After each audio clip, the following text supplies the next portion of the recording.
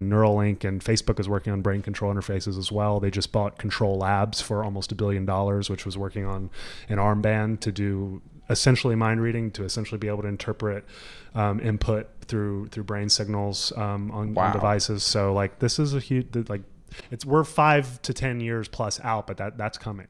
Yeah, and there's that episode of Black Mirror where they like everything gets recorded and it's like a chip in your brain, which is kind of like what Neuralink is trying to build. So that's really, this is almost like a really bootleg old school way to do the chip in the brain. You know, we're literally moving the chip like here, not in here yet. But that's exactly so what's happening is people are what these companies are working on is miniaturizing BCI, brain control interfaces, in such a way that one day there'll be sensors maybe on the temples of my glasses, and they're able to interpret certain words, maybe vocabulary.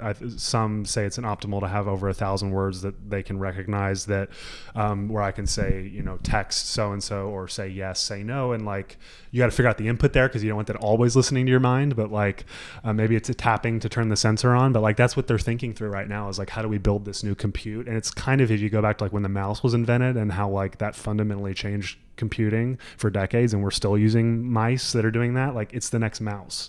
And so that's what the smartest minds in technology in this space are working on. And that's why Elon Musk is working on it. And I love his analogy of like the data tube is a straw right now, because like it's so slow and archaic the way we interact with computers. It's a bandwidth issue. Bandwidth issue. So that we're all about getting the more bandwidth in between your brain and the computer faster. Because if I could use a computer as fast as I could think about how much more productive we would be as a society. Because think about the time it takes to take what I want to type it out physically, make adjustments, that sort of thing. Imagine, you know, seamless input through your brain and how efficient. I mean, it's going to unlock probably trillions of dollars in like economic value alone, just saving that time. Yeah. And I call it like, this is like the bicycle for the mind. The Neuralink is like the Hyperloop for the mind. Yeah. And they have the invasive approach, which is actually very controversial. I just actually interviewed a brain BCI researcher the other day. And like, this is a controversial topic in the industry, in the neuroscience industry.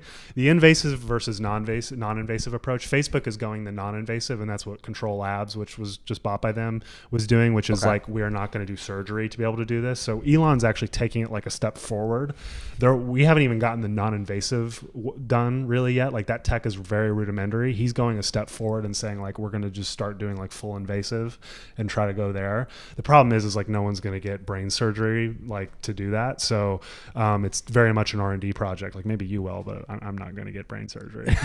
Well, they're going to start with people who need it for medical needs first. So that's kind of a way to get over that hump. It's a medical thing. So yes, but in the neuroscience community, my very limited knowledge of it is that it's currently kind of controversial of like, as an industry, should we be focusing on non-invasive first and cracking the nut there? Because like we're not able to type even with non-invasive approaches in a way with our minds that is like a keyboard, like in terms of words per minute. So let's crack that first and make that a consumer product, and then let's start. So, but Elon likes to go the full way.